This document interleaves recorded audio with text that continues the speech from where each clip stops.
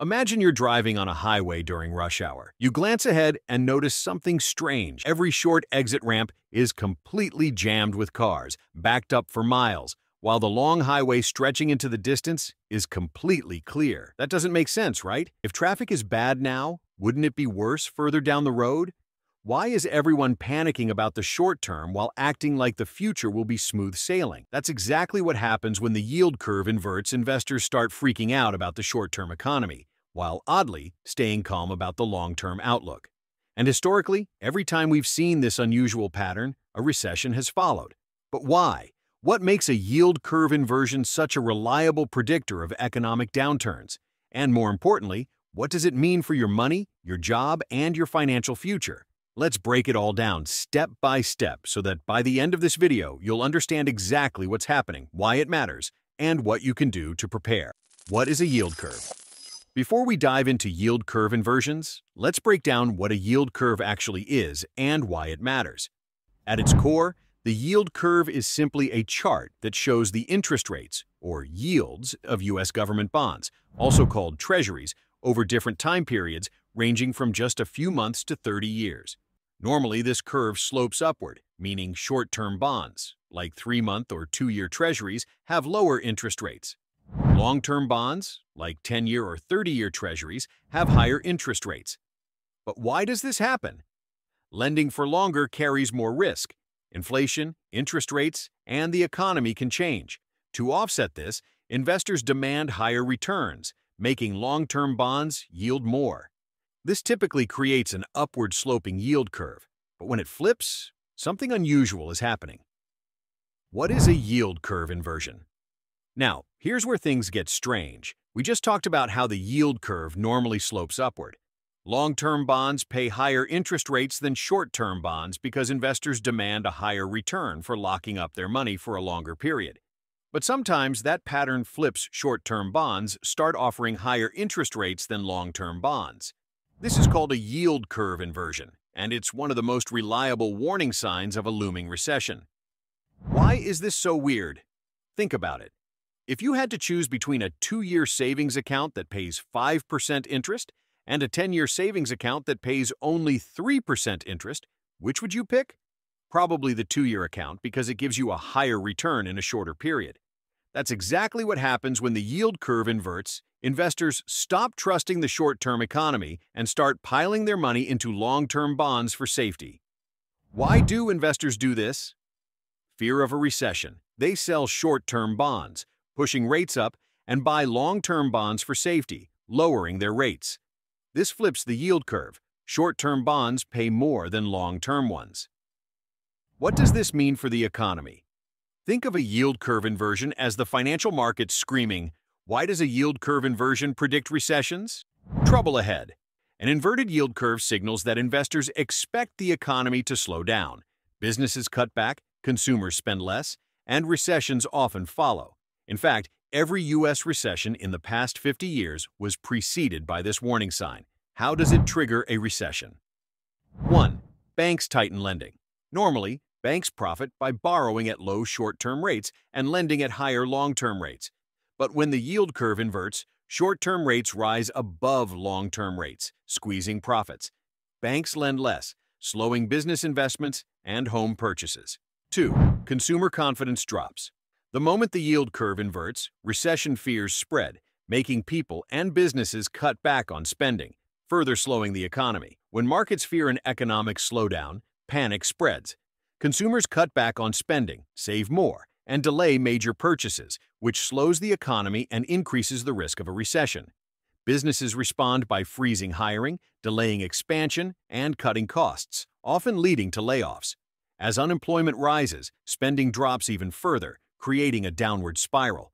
While a yield curve inversion doesn't directly cause a recession, it signals that one may be coming. Some experts believe this time could be different, while others warn that economic trouble is inevitable. Only time will tell. Examples of yield curve inversions before market crashes. History has shown us that when the yield curve inverts, trouble often follows. Let's take a look at some of the most notorious recessions and market crashes that were preceded by a yield curve inversion. The 2000 dot-com crash. When the yield curve inverted, 1998. When the recession hit, 2000 to 2001. The late 1990s saw an explosion of internet-based companies. Investors poured money into tech startups with little regard for profitability, convinced that the dot-com boom would never end. But in 1998, the yield curve inverted, signaling potential economic trouble. By 2000, the bubble burst. Overvalued tech stocks collapsed, wiping out trillions in market value. Consumer confidence dropped, and businesses struggled to stay afloat. The U.S. entered a recession in 2001, with unemployment rising and economic growth stalling. The lesson? When the yield curve inverts, markets should take caution, even during a boom. The 2008 financial crisis. When the yield curve inverted, late 2006. When the recession hit, 2008 to 2009. If you've seen The Big Short, you know what happened in 2008. But the warning signs appeared long before the collapse. In 2006, the yield curve inverted, sending a clear recession signal. Yet many experts and policymakers dismissed it. Then, the housing market collapsed. Banks had been giving out risky subprime loans that borrowers couldn't repay. When the bubble burst, home prices plummeted and banks took massive losses. The entire financial system unraveled, leading to the worst economic crisis since the Great Depression. Millions lost their jobs, businesses closed, and global markets crashed, all after a yield curve inversion 2 years earlier. The 2020 COVID-19 recession. When the yield curve inverted, mid-2019. When the recession hit, 2020. In 2019, before anyone had even heard of COVID-19, the yield curve inverted, raising red flags about an economic slowdown. Many economists expected a mild downturn, but then, the unexpected happened. In early 2020, the COVID-19 pandemic spread worldwide, causing mass business shutdowns and supply chain disruptions. A stock market crash in March 2020, the worst unemployment spike in modern history. While the pandemic was the trigger, the yield curve inversion had already signaled economic weakness months before. The 2022 to 2023 yield curve inversion, what's next? When the yield curve inverted, 2022. Where we are now, uncertain. In 2022, the yield curve inverted again, sparking fears that a new recession was on the horizon. The Federal Reserve had been aggressively raising interest rates to fight inflation, making borrowing more expensive and slowing economic growth. But as of 2025, we haven't seen a full-scale crash yet. Some experts argue that the job market remains strong, delaying a downturn. Government stimulus and corporate profits have kept the economy afloat. The economy might be experiencing a soft landing instead of a full-blown recession. However, others aren't so sure. Could a delayed recession still be coming? Will high interest rates finally catch up with businesses and consumers? Or is this time really different? Only time will tell. But if history has taught us anything, it's that ignoring a yield curve inversion is risky business.